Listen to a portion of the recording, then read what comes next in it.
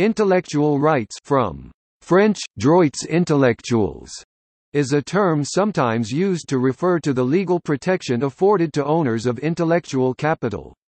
This notion is more commonly referred to as intellectual property, though intellectual rights more aptly describes the nature of the protections afforded by most nations. Both terms were used in Europe during the 19th century as a means of distinguishing between two different views of intellectual protection. Intellectual property was generally used to advocate a belief that copyrights and patents should provide rights similar to physical property rights. The term, intellectual rights, was used by those who felt that such protection should take the form of temporary, limited grants.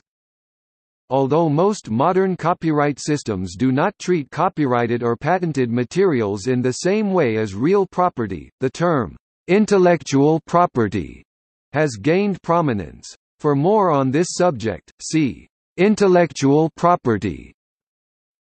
Also, at least three different kinds of capital and rights are involved.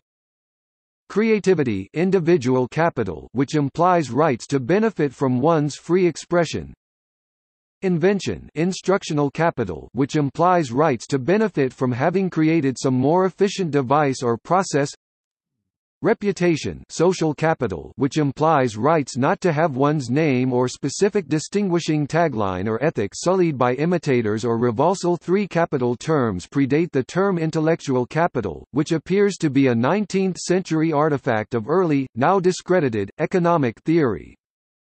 In 20th-century Europe also originated another more modern approach, intended to sweep away the differences between the historical intellectual property and intellectual rights camps, allowing every creator both perpetual and temporary rights. Moral rights became the unalienable part of the rights every author was entitled to. These rights could generally not be waived.